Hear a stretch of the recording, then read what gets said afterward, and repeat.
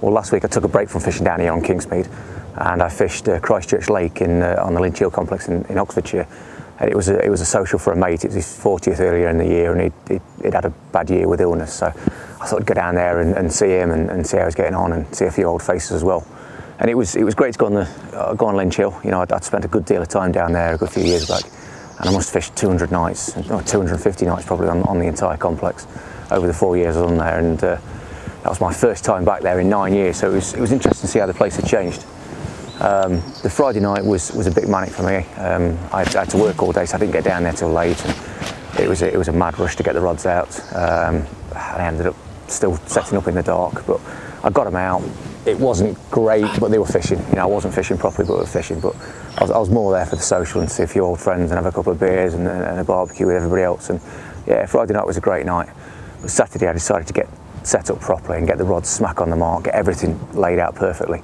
And I was fishing 3 rods. I was fishing 1 rod on a sort of silty spot, just out to my right a little bit, but 2 rods on a nice gravelly spot. It wasn't very big. It was about the size of a oval brolly, probably a little bit smaller, but it was firm gravel within there. And I managed to get 2 rods on the spot, a pop-up rig and a critically balanced rig.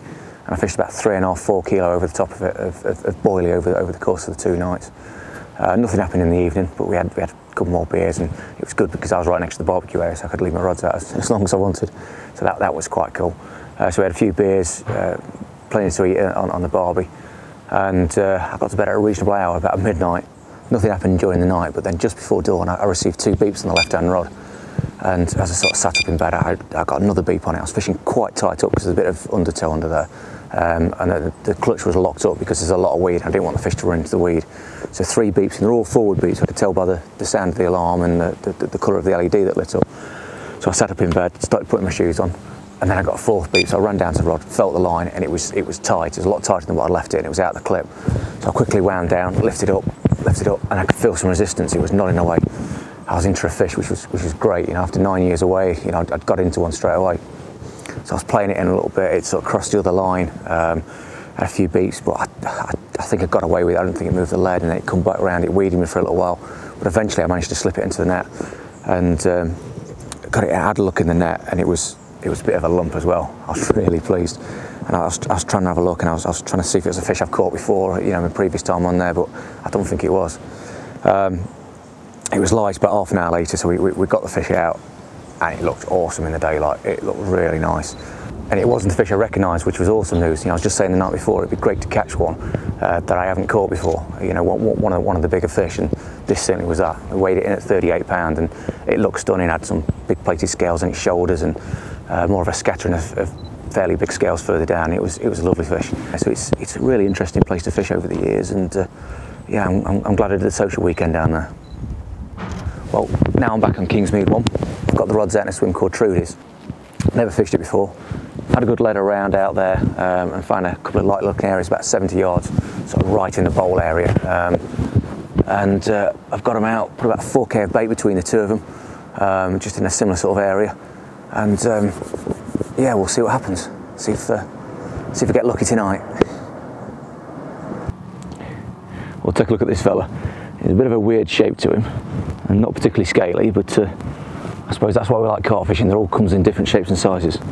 This fella weighed in at 28 pounds, and it was part of a double take this morning. Literally just got him on the bank, unhooked him, in the process of weighing him, and the other rod ripped off. So it's been a nice productive dawn for me so far. So I'll slip this one back and I'll get the other one out. Well, here's the second one of the dawn brace, and it's completely contrasting sort of shape and style of fish. I think he's actually a genetic leather. It's not a proper leather, not by the sort of heather leather sense, but yeah, I think it's a genetic one. He's got a few scales around his tail and a few top of his dorsal, but I think a genetic leather has 5 rays on its anal fin, and this one certainly has. So yeah, a genetic leather, and not a bad little morning's work. Well, it was good to get that brace this morning. The leathery one weighed in at 24.12. I couldn't weigh it at the time because I had the 28 in the sling, so I weighed it just before I put it back. And that was a nice fish. I quite like catching that one. It's something a little bit different. So I've had both the fish from sort of out at about 80 yards range. I found a nice firm spot, and I'm fishing one rod just on it and one rod just off it. I've got the wafter just off it, and I've got a pop-up just on it, which might be a little bit strange to a lot of people, but I've tried fishing sort of bottom baits on top of the gravel, and the hook's coming back really, really blunt because the gravel is really coarse. It's like real sort of large bits of gravel, as far as I can feel with the marker rod. So I'm fishing the pop-up on that just to keep the point of the hook away from the gravel.